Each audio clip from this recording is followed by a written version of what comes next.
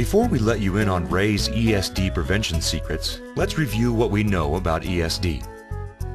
ESD stands for Electrostatic Discharge.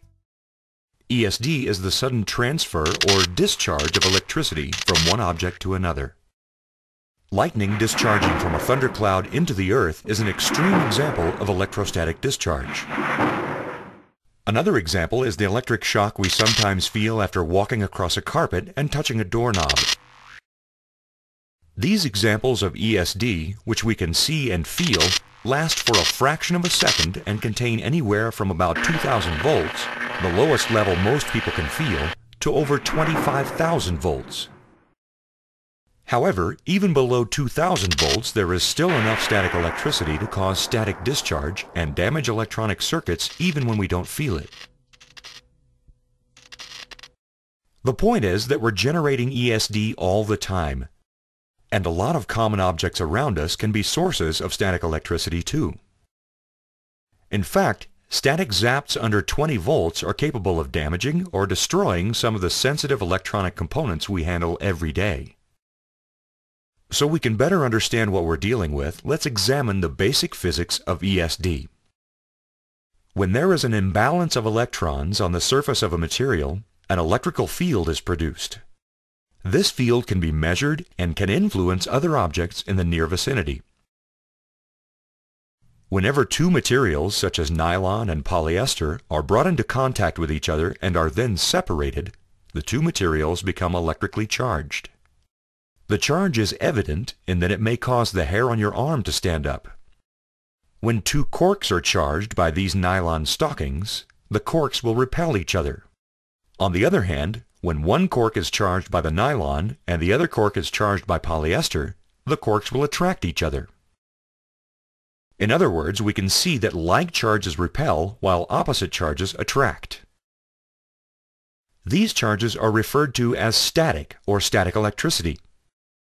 The word static means at rest. So we can say the electrical charge is just sitting on the item, waiting for an opportunity to move.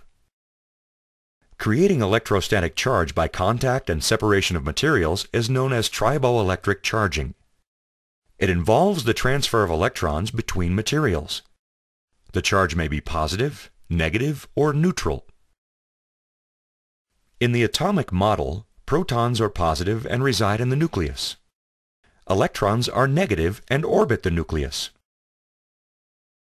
When the two materials are placed in contact and then separated, negatively charged electrons are transferred from the surface of one material to the surface of the other material. Which material loses electrons and which gains electrons will depend on the nature of the two materials. The material that loses electrons becomes positively charged, while the material that gains electrons is negatively charged. A charge is neutral when there are an equal number of protons and electrons. An example of a material that is usually positively charged is nylon. A material that is usually negatively charged is polyester. Cotton is an example of a neutral material. Now let's return to our discussion of ESD. Whenever two objects with different charges come close together, static electricity may rapidly move from one object to another. This rapid movement of the electrical charge changes it from static electricity to ESD. It is important to understand how certain materials behave with these electrostatic charges. We'll separate them into three categories. The first material we'll talk about is a conductor. Conductors are typically some type of metal, like a piece of wire. The term conductor means that this material will conduct electricity. It will freely allow the movement of electrons through it. This will enable us to use grounding techniques to eliminate charges. Grounding means providing a path for the extra charges to flow into the earth, leaving the material with a neutral charge. The second material is called an insulator. Insulators prevent the flow of electricity. The third material is called partially conductive. Materials that are partially conductive fall somewhere in between conductors and insulators. They are conductors, but not very good conductors. For example, static dissipative materials are classed as partially conductive. They will allow grounding techniques to be used, but electrical charges are drained slowly. This is actually a desired feature in many cases, since draining charges slowly minimizes the chances of damaging electronic components. People are one of the biggest causes of ESD. That's because our bodies easily pick up static electricity. In fact, our skin can store relatively large amounts of this electric charge. When you're working in electronics assembly, ESD is one of the most serious problems you'll be facing. If it isn't controlled, the results are higher costs and dissatisfied customers, especially if a product fails at a critical time. On the other hand, controlling ESD means fewer repairs, so expenses can be kept down. This usually leads to increased customer satisfaction and sales, which is a win-win situation for everyone. Now that we've reviewed ESD, it's time to let you in on some important secrets for preventing ESD. These come straight from the lips of our good friend Ray. We'll be discussing Ray's ESD prevention secrets by category, including personal grounding, clothing, packaging, ESD safe areas, static generating materials, static producing activities, handling, and ESD training.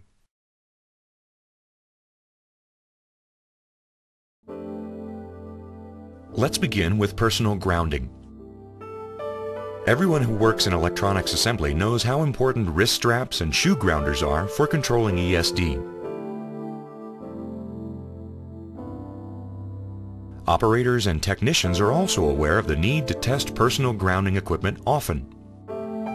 The idea behind personal grounding is to drain off charges in a controlled manner before they reach sensitive devices.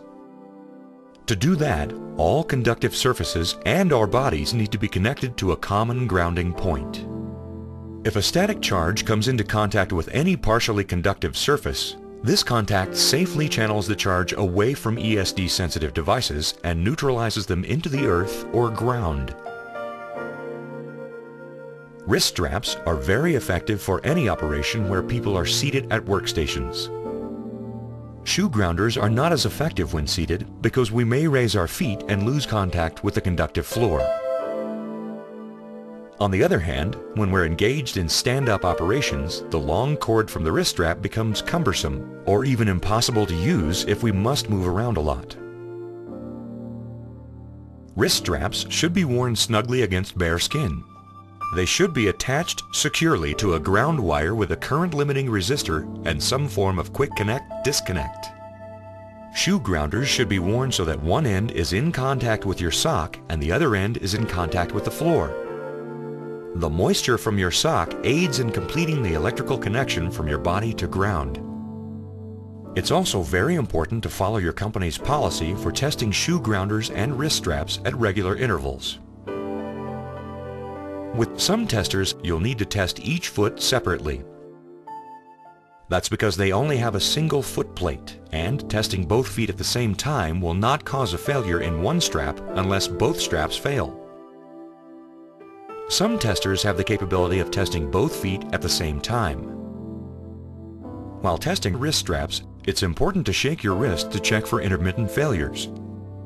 Intermittent failures may indicate that the strap is not fitted or sized correctly, or that there is a problem with the attachment point. Wearing defective personal grounding equipment will cause ESD problems and we won't even know it. If we're lucky, the circuit board assembly will fail electrical test and the component can be replaced.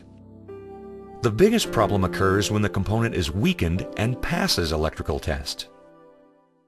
The circuit board assembly is then installed in the final product and the product is sold. At some point, the ESD damage causes the component to fail, resulting in an unhappy and frustrated customer. Now that we've reviewed what you've been taught about personal grounding equipment, we'll let you in on a couple of secrets. Sometimes when we check our grounding equipment, the tester indicates a failure, but the wrist or heel strap may not actually be defective. Ray's first secret involves finding out the truth of the situation. try rubbing some ESD hand lotion on the bottom of your foot or on the grounding strap, and then test the shoe grounders again. Aha! They're suddenly working. That's because the grounding straps need a little moisture to work properly.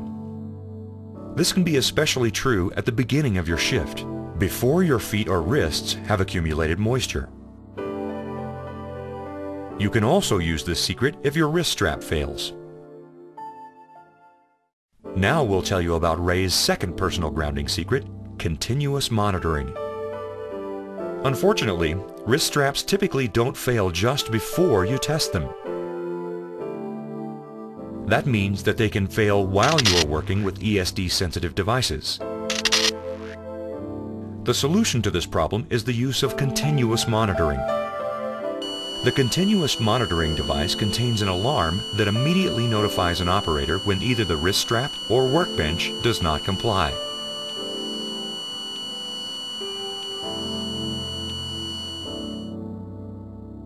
Continuous monitors do not work for shoe grounders.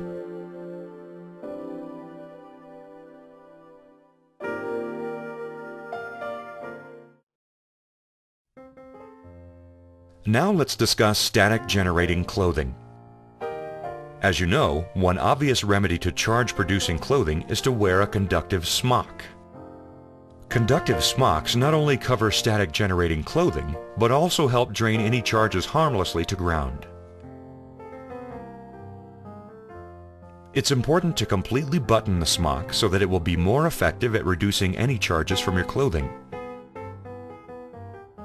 Rolled-up sleeves look cool, but clothing on your arms will normally get closer to the product than other areas of your clothing.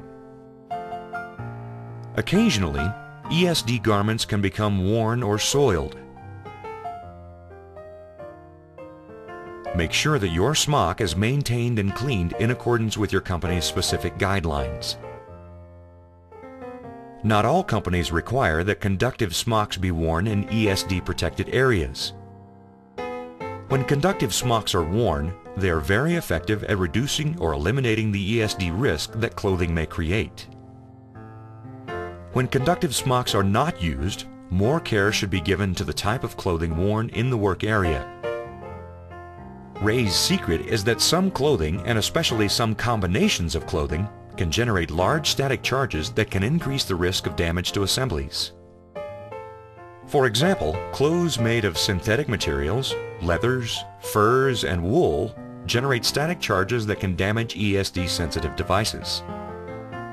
That's why selecting your work clothing should not be based on making a fashion statement. For example, a leather coat and a Teflon shirt should not be worn together. If we review the triboelectric table, we can see that these items are at opposite ends of the spectrum and can generate very large static charges when brought into contact and then separated. A good choice is clothing made of cotton, which is a more neutral material and won't generate the large static charges.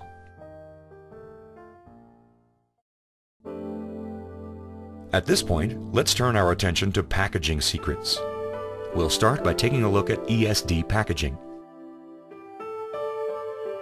All ESD-sensitive items need to be stored and transported in static dissipative or static shielding containers.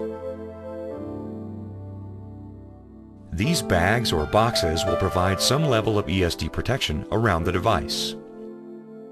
One of Ray's packaging secrets is that not all packaging provides the same level of protection.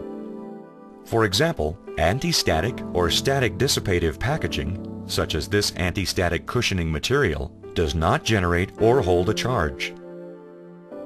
But it won't protect the enclosed product from a charge that comes from another source. On the other hand, static shielding packaging actually protects the ESD-sensitive device from static discharge. The charge will not be able to penetrate the packaging. Static shielding materials can be quite expensive. This is why many companies use a combination of static shielding materials and anti-static or static dissipative materials for both protection against ESD and physical cushioning. Another secret is that static shielding packaging doesn't work unless it is closed and properly sealed. Carrying a circuit board assembly on top of ESD packaging or using the ESD bag the way you'd use a pot holder are not safe practices. That's because the assembly is still exposed to ESD hazards. The point is that bags or other types of packaging have to form a Faraday cage, meaning the product must be fully enclosed with absolutely no openings. Next, let's reveal some ESD-safe work area secrets. What characterizes an ESD-safe work area is the use of static dissipative materials such as work surfaces, floors, and containers that conduct electricity slowly enough to leave ESD-sensitive devices undamaged, even when the devices have become charged. Inside the boundaries of the ESD-safe work area, you are responsible for following and enforcing your company's policy on ESD control. This is the basis of our first secret, that not everybody who visits your area knows what they are doing. That's why it's important to make sure that only authorized and trained personnel are allowed into your area. Our other secret has to do with leaving the ESD protected area. When you go into a non-ESD protected area, your shoe grounders stop working as intended. What this means is that product should only come out of its packaging when it arrives at an ESD safe area. For example, you may be carrying a tote with ESD sensitive assemblies and components, and you realize you forgot to plug a component into a socket. You stop at the first available location, set the assembly on a clean surface, and plug in the component. There should be no problem. After all, you're wearing shoe grounders. But the shoe grounders only work with conductive flooring. And because this is a non-ESD safe work area, your body probably has a static charge that can now discharge rapidly. This rapid transfer of a charge to a conductive surface may cause damage to the ESD-sensitive components and assemblies.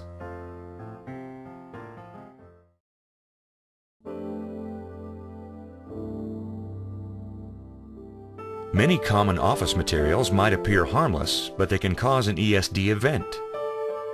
These materials can generate and hold static charges, thereby creating charged fields. For example, when a charged object, such as these plastic safety glasses, is brought close to an ESD-sensitive device, the electric field causes charge separation in the ESD-sensitive device. If the ESD-sensitive device then comes in contact with a conductive item while exposed to the field, the device can be damaged. The best remedy for this problem is to completely eliminate these types of non-conductive materials from the workstation. This includes common plastics such as hairbrushes and tape dispensers, styrofoam food and beverage containers, vinyl binders,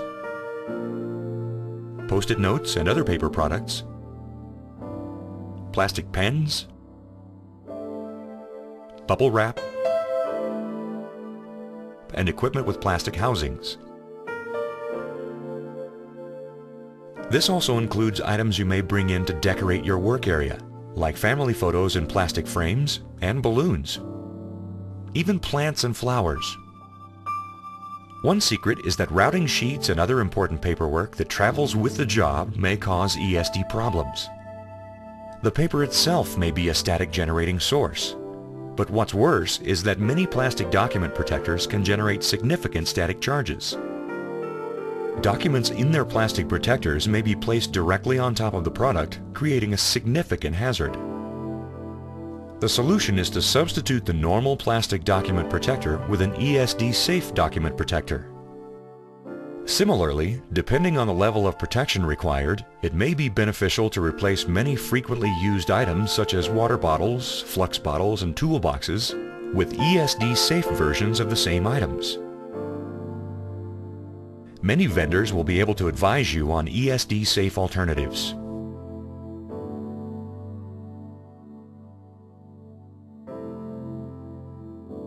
And when it comes to Post-it notes, they are never acceptable, no matter what color you're using.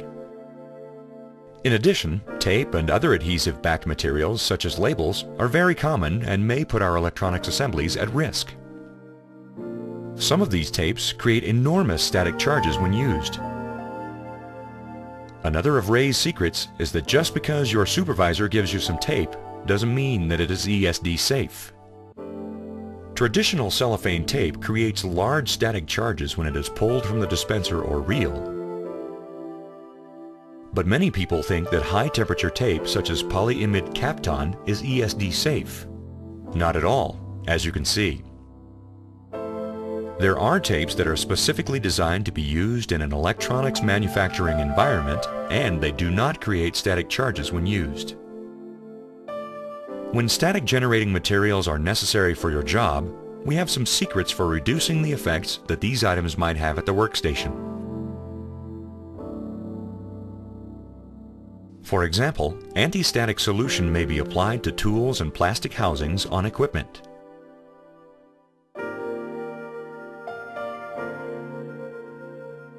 Air ionizers can also help neutralize charges. This machine blows ionized air into the work area to help neutralize any positive or negative charges that accumulate on non-conductive items or items that are not connected to ground. Your company may also use a humidity control system in the manufacturing area. These systems work by ensuring that the humidity does not drop to a low enough percentage to increase the risk of an ESD occurrence. As the humidity decreases and the air gets drier, it becomes much easier to generate a static charge.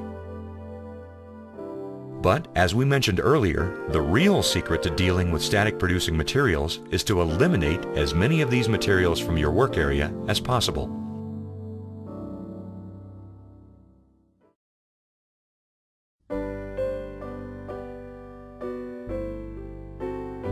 The way we work can also have an impact on how ESD is controlled. Many of our habitual activities can generate static charges that can damage ESD-sensitive devices. For example, sometimes we get so busy that we leave clutter around our workstations. But this clutter can lead to conditions that cause an ESD event. Ray's secret for minimizing this potential problem is to do some housekeeping every day.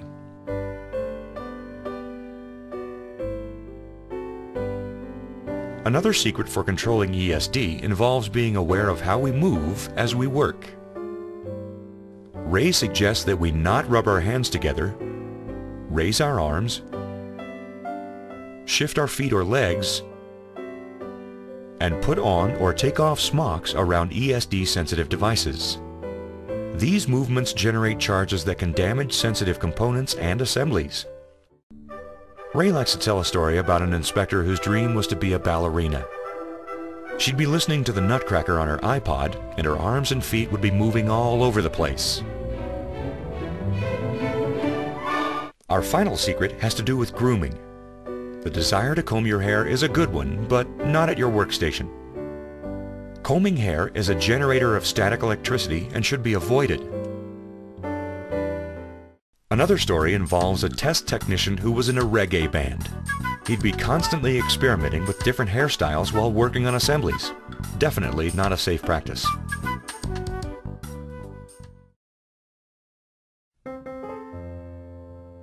It's important to realize that improper handling of ESD-sensitive items, even when you're properly grounded and doing your job in an ESD-safe workstation, can cause damage to components and assemblies.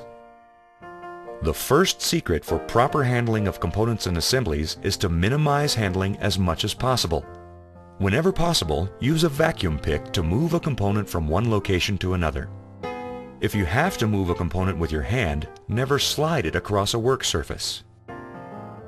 This movement generates static charges and can damage the component. The secret to moving a component is to pick up the component, move it, then set it down. You should always set it down on a static dissipative surface, which allows any built-up charge to discharge slowly. Another secret involves how you pick up the component. It's important to handle the body of the component rather than the leads. The leads are the most conductive pathway for an ESD zap. In terms of circuit board assemblies, it's important to handle them only by the edges, minimizing contact with any conductive surface. Because all the components are connected, ESD damage to one component can spread to others.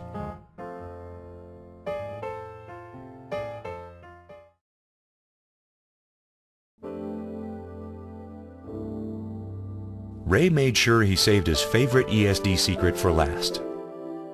As you probably know, every company's approach to ESD control is different.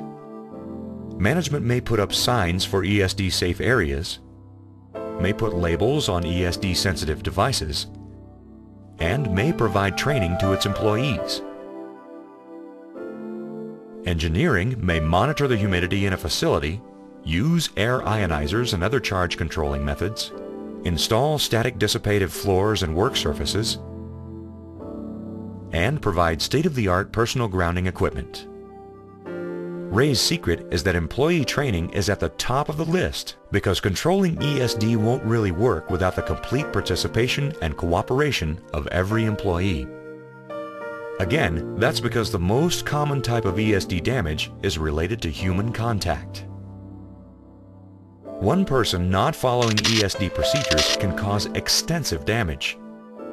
That's why it's important that employees receive continuing education so that they thoroughly understand the concept of ESD, how ESD can affect sensitive items, and the various techniques that are used to control ESD. This program has provided a refresher course on ESD safe practices. Ray let us in on lots of useful secrets for controlling ESD. We discussed personal grounding, static producing clothing, packaging, ESD safe work areas, static generating materials, static producing activities, handling, and the need for regularly scheduled ESD training. The point is that ESD is our responsibility. We need to wear the appropriate equipment and to follow the proper procedures for handling, storing, and transporting ESD-sensitive items. And we need to report any problems or ESD hazards promptly. In this way, we can make a difference.